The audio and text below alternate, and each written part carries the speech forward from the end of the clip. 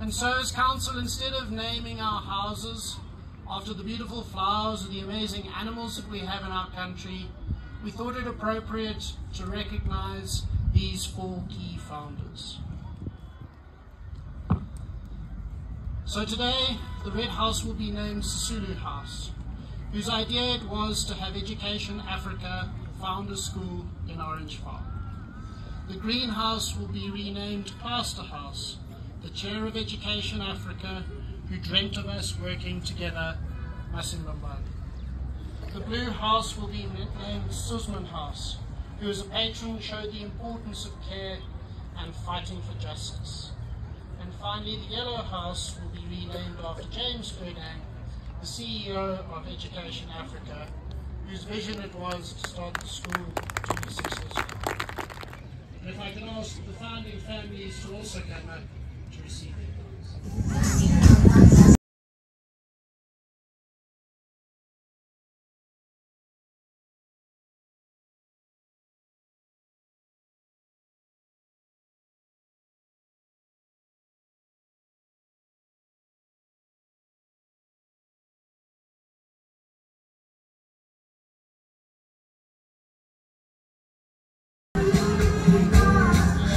In the Rivonia trial in 1964, he influenced a new generation of leaders in his 2 decades on Robben Island.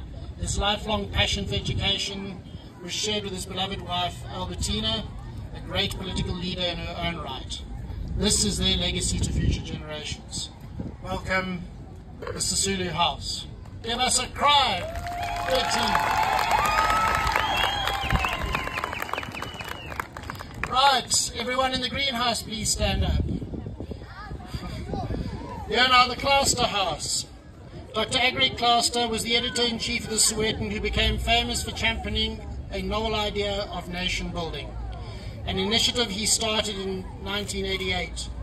During a time when South Africa was engulfed by the flames of violence, Agri Cluster called for moral regeneration. He wanted South Africans to look into the future and take their destiny in their own hands. Through nation building, he tirelessly launched into crusading journalism that looked to heal the scars of the black community after decades of apartheid.